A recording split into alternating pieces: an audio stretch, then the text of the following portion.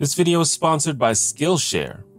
So when you're a content creator or an entertainer or artist of any kind, there's a delicate balance between making stuff that you want to make and making things that you think your audience might be interested in. Some fortunate folks have figured out a way to make both of those things line up most of the time. Due to the way that I've grown this channel, I'm not really one of those people. If it was up to me, I would talk about Marvel movies and Super Smash Bros. On this channel way more, and I would get no views. It's fine. I get to make YouTube videos for a living. Do not feel bad for me. But even within the political and social topics that I normally talk about on this channel, sometimes there are topics that are definitely interesting, but also impossibly complicated, or topics that are easier to cover, but require me to entertain obnoxious, bad faith arguments, which isn't always that fun for me. However, some of those obnoxious or complicated topics are ones that people are very interested in and ask a lot of questions about, especially when they become divisive social media buzzwords. So with all that said, let's talk about critical race theory. Hi, I'm T1J. Follow me. This video, like all my videos, would not be possible without my members and patrons, including homies like Wu Feng Joe, Kaliza, Sean Locke, and EJ95. If you'd like to support the channel, you can become a homie yourself by clicking the join button below the video or by checking out my page on Patreon. So generally in a video like this, I would start out by defining the thing that I want to talk about, in this case, critical race theory, or CRT for short. And I've been getting a lot of emails and messages about this topic, as it seems to have become a bit of a talking point on both the left and the right, but especially the right. The problem is, like most talking points, people don't seem to have an agreement on what the definition of critical race theory even is. And they kind of just talk past each other and define it in the way that best suits their current argument. So the first statement is, the most important thing about you is your race. Do you agree or disagree with that? It's just a way of examining society and history without pretending that racism doesn't exist. But the best definition should probably come from the people who develop, study, and teach it. And to be clear, just like anything else, there are competing ideas within the field of critical race theory, but I'll try to cover the basics. Critical race theory as a concept has existed since at least the 1970s, and basically seeks to examine how race and racism interact with our understanding of law and politics. It does this by challenging the common liberal wisdom that shrewd rationalism and colorblind impartiality is the best way to solve social problems, instead favoring a focus on the lived experience of racial minorities, as well as more flexible interpretations of the law to promote better policy and better social outcomes for marginalized racial groups. But it really seems like over the past few years, CRT has become shorthand for basic sociological discussions of race in general. Wikipedia says critical race theory examines social, cultural, and legal issues as they relate to race and racism. Is critical race theory just like talking about race stuff? Have I been doing critical race theory this whole time? I haven't. You'll see. So here's my dilemma.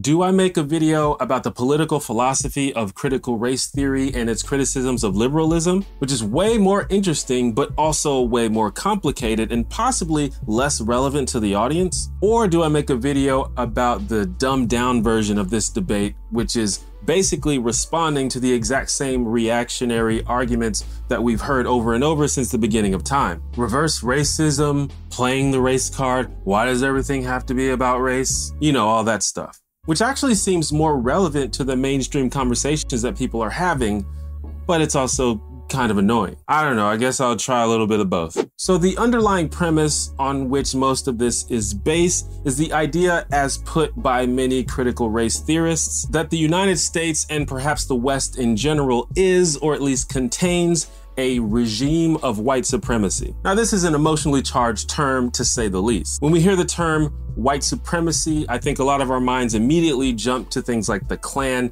neo-Nazis, etc. A clarification is offered by scholar Francis Lee Ansley. By white supremacy, I do not mean to allude only to the self-conscious racism of white supremacist hate groups.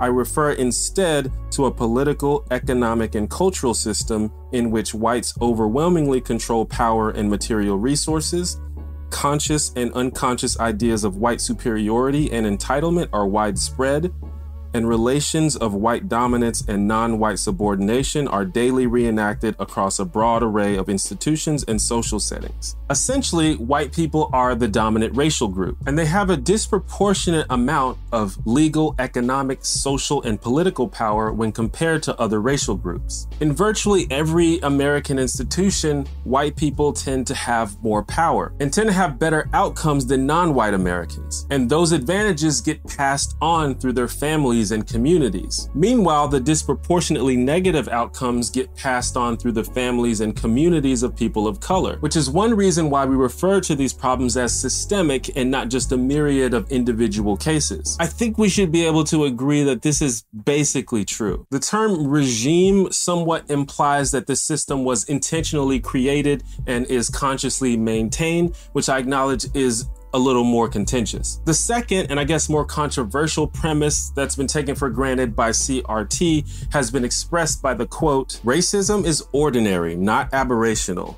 Normal science, the usual way society does business, the common everyday experience of most people of color in this country." Basically, the idea that racism not only exists, but is an ongoing massive problem that has infiltrated most of our institutions and interactions. Now, this is much harder to believe if you have a very narrow definition of what counts as racism, but when you understand the nuance of racism and the many ways and degrees that it can manifest itself, I'd argue that this is also pretty obviously true. Although I would say it requires paying attention to statistical data and also the stories of the lived experiences of people of color. So given that, critical race theory aims to begin the process of dismantling these white supremacist structures through what they refer to as race-conscious analysis and policy. Liberalism has this basic idea of, why don't we all just chill? Don't hurt nobody. If someone does hurt somebody, we'll get the state involved. But otherwise, you leave me alone, I'll leave you alone. CRT argues that this might work to some extent for stamping out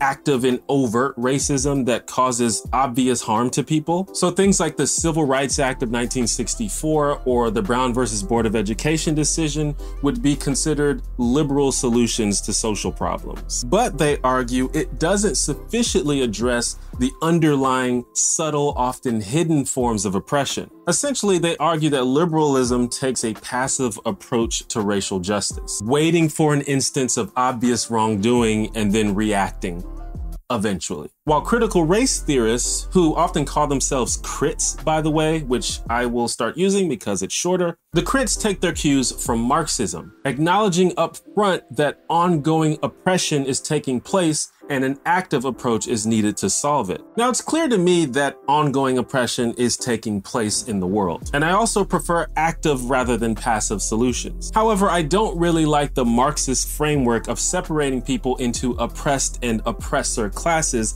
an idea that CRT also borrows. I don't like the idea that the enemy of the people is other people. And even if it was, it certainly isn't every single member of a certain class. The focus, in my opinion, has to be on attacking systems and structures through political advocacy and social activism, which should hopefully result in more equitable political power as it has in the past. But I'm a filthy liberal, so what do I know? Beat you to it, Reddit. The concept of race consciousness is also clearly inspired by Marxism, which discusses class consciousness. Some critics believe that at minimum, there should be organizations and government bodies whose sole purpose is to analyze and respond to political problems strictly through the lens of race. But ideally, all individuals should consider race highly significant. This is a direct departure from the liberal idea of colorblindness. Some liberals want to not see race and instead focus on behavior and character. And the idea is that this will naturally lead to more equitable outcomes, both socially and legally,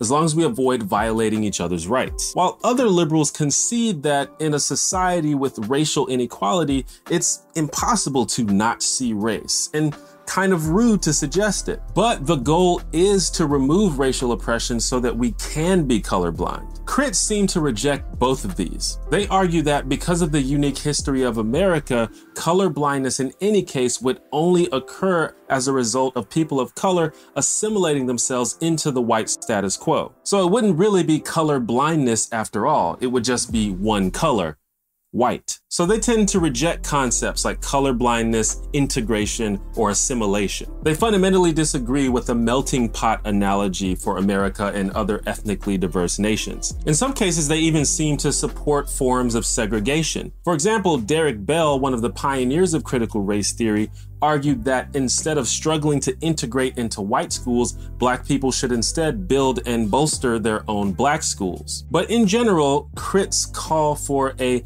complete analytical deconstruction of the liberal ideals that America was founded on. When the founding fathers wrote the Declaration of Independence or the Bill of Rights, they didn't do so with slavery or racial inequality at the forefront of their minds. They imagined America in a vacuum, and they tried to create principles that they thought could be applied universally. Notably, principles based on European philosophy and the Enlightenment. Logic, science, objectivity, impartiality, liberty, democracy, things like that. Critical race theory wants to re-examine those ideas specifically through the lens of race. So for example, the United States does not currently have federal hate speech laws. But if we wanted to create a law to deter racial hate speech, we might write a law that says hate speech against another person on the basis of their race is illegal. A crit might reject this impartiality though. Even though the law refers to race, it is not race conscious. A race conscious law might say something like, only hate speech against racial minorities is illegal. Now this kind of stuff freaks out a certain segment of the population. A lot of people call it reverse racism, although I feel like I haven't heard that term in a while. I've always loved the term reverse racism because by its very nature, it implies that it's a different kind of racism than real racism, which is kind of the point we were trying to make the entire time. And I've talked several times on this channel about how white people do not experience systemic racism. So the instances of discrimination or prejudice that they may occasionally receive does not have anywhere near the same long-standing implications. But even so, I'm not really sure what the CRT argument is here. In the case of hate speech, for example, critics argue that the American concept of free speech simply perpetuates the racist status quo. And while I'm a pretty big free speech guy, I can acknowledge that certain forms of hate speech could genuinely be harmful, which could justify these kinds of restrictions on speech, as many other countries in the world have already done. I also acknowledge that this harm is much greater for marginalized groups than it is for privileged groups. But I'm not sure why we should avoid preventing harm to privileged groups just because there's less of it. Some critics believe that it is permissible to discriminate against white people if it results in a benefit for non-white people. I generally prefer to search for solutions where everybody benefits. But that's kind of the main thing about CRT. The theory makes the assumption that since America is a white supremacist regime, that all of the ideas associated with it, like legal neutrality or facts over feelings, are also white supremacists. And I don't think that follows logically. I mean, maybe some of them are, but maybe some of them aren't. But reason and logic are white European values, apparently, so I guess that's how they get around it. That's kind of a joke, but it's also kind of the primary criticism I have of critical race theory, and I guess a lot of postmodern philosophy in general. Clearly, they must appeal to some semblance of reason and logic to write all of their books and make coherent arguments. They also occasionally reference statistical data about racial oppression,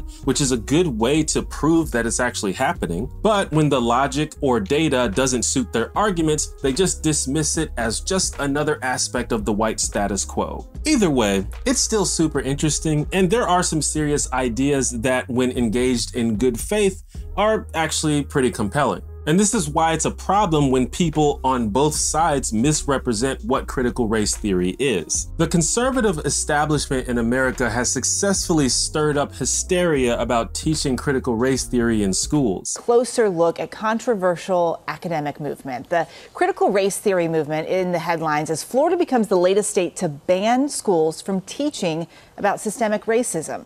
Now, correct me if I'm wrong, but I'm pretty sure no school is sitting down your fourth grader and telling them that they're a member of the oppressor class, which must be eventually overthrown. I got high school age family members.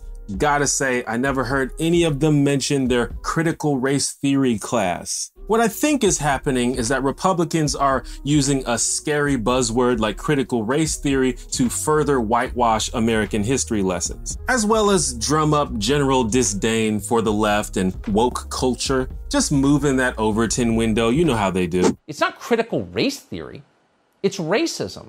And it might work. Teachers in some states are concerned that they won't be able to adequately teach basic historical events of American history that happen to deal with race, like the Trail of Tears or the Civil Rights Movement. And the history of people of color in America is already so poorly taught. I went to all black schools and we still weren't taught that much about black history. We just made posters of Harriet Tubman and Martin Luther King Jr. with glue and construction paper every February. Meanwhile, I had the Nina, the Pinta, and the Santa Maria drilled into my fucking head. But the way the left talks about critical race theory isn't always honest either. Critical race theory just says, let's pay attention to what has happened in this country and how what has happened in this country is continuing to create differential outcomes so we can become that country that we say we are. Conservative leaders have drummed up this false outrage once again about this so-called Marxist philosophy that undermines the very ideals that America was founded on. But here's the thing, critical race theory is that. It's not just thinking about racism. It's a discussion of a radical overhaul of our legal and political processes. And I get that optics is important, but be honest. But like I said before, there seems to be more than one definition of critical race theory, and people just use the one that is the most expedient in the moment, which makes this a really hard thing to talk about. Conservatives use the radical language of the academic discussion of critical race theory to make people afraid of talking about race in general. That way they can preserve the illusion that America is this awesome, infallible nation that, yeah, we had some problems in the past, but we took care of it. It's all good now. It isn't. While the left uses the more benign language of, we're just talking about racism, either because they're unfamiliar of the actual academic discussions or because they know that most people would probably find it pretty weird, if not concerning. I fully agree with the central message of critical race theory, that we should take a closer look at how racism permeates through our institutions and use this information to figure out a solution to not just racial oppression, but all forms of oppression. I also agree with the critics in that the nuance of the general concept of racism needs to be better understood. I love this quote from Critical Race Theory and Introduction. Everyone has heard the story about Eskimos who have 26 words for different kinds of snow. Imagine the opposite predicament, a society that has only one word, say racism, for a phenomenon that is much more complex than that. For example, intentional racism, unintentional racism, unconscious racism, institutional racism, racism tinged with homophobia or sexism, racism that takes the form of indifference or coldness, and white privilege, reserving favors, smiles, kindness, the best stories, one's most charming side, and invitations to real intimacy for one's own kind or class. I've made videos about this very thing. Crits also acknowledge, as I do, the power of stories and narratives. The right is amazing at creating narratives that further their political goals. This whole backlash against critical race theory is itself a pretty effective narrative, while the left often simply rests on their laurels and complains when their messages don't stick. I've learned very clearly over the past few years that most people don't really give much of a shit about facts or data or logic. People like stories that confirm their biases or trigger strong emotions, whether or not those stories are totally true. But that doesn't mean that facts, data, and logic don't matter. Critical race theory is openly antagonistic to those concepts. As I've said, they argue that because they contribute to the status quo, they must themselves also be racist, except when they need to use them, of course. But I don't know how we can even begin to solve problems or even identify problems in the first place without some sort of objective standard by which to understand, like, what is real. Otherwise, it's just all arbitrary and like survival of the fittest. Or survival of the most convincing, I guess. And things don't have to be true or good in order to be convincing. Many, if not most things, are open to interpretation. But I think that there are some things which are simply true to any honest, good faith observer. It's true that 1 + 1 = 2, just like it's true that Black people are incarcerated at a rate many times more than white people in America. Like, you can prove it. And I personally think this kind of data is essential to efficient political organizing. Sometimes data and facts are misused and mishandled, but the solution to that is proper methodology, peer review, corroborating studies, things like that, so we can get as close to the truth as possible. I also disagree with another tenet of CRT, which I haven't brought up yet. It's called the empathic fallacy. I've said many times that one of the best solutions to bad ideas is better ideas. And I don't mean like the weird marketplace of ideas type shit. I simply mean putting good ideas out into the world so that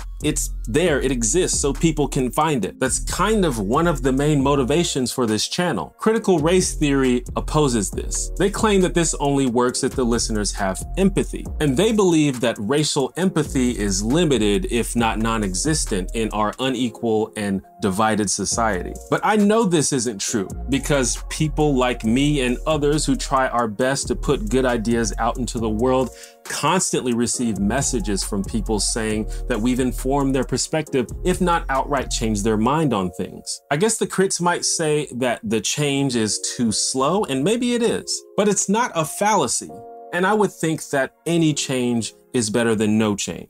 So critical race theory is pretty complex, and I have truly only scratched the surface here. If you want to learn more about it, I suggest starting out with Critical Race Theory and Introduction by Richard Delgado and Jean Stefanchik, which I referenced a couple times in this video. Academic and philosophical texts can get real wordy and dense, but this one is pretty easy to understand. I'm not really sure how critical race theory became such a big deal. Apparently it picked up a lot of steam after the publication of the 1619 Project, a Pulitzer Prize winning long-form New York Times piece from 2019, which basically encourages a similar type of race consciousness, and it has faced its own bout of controversy. Some of the ideas of critical race theory have made their way into mainstream civil rights discourse, but much of it is still pretty fringe and not widely accepted or taught. The conservative website criticalrace.org compiles information about colleges and universities that supposedly teach critical race theory or require their faculty and staff to adhere to it. But when you actually look at the website, for one, it conflates critical race theory with the general idea of social justice or anti-racism, which it is not. But also, literally almost every entry says something like, "This school has not implemented critical race theory yet, but they might." Seriously, go look. Even though CRT is somewhat of a radical theory, it still seems conservative outrage has made a bigger deal out of something than it actually is. But I think it's interesting enough to look into. We should always be open to hearing alternate ways of thinking, even if we don't fully agree. You might learn something new or evolve your perspective. That's just me though. What do you think? Big shout outs to the sponsor of this video, Skillshare. Skillshare is an online learning community for creatives, offering thousands of inspiring classes on topics including illustration, design, filmmaking, business, and more.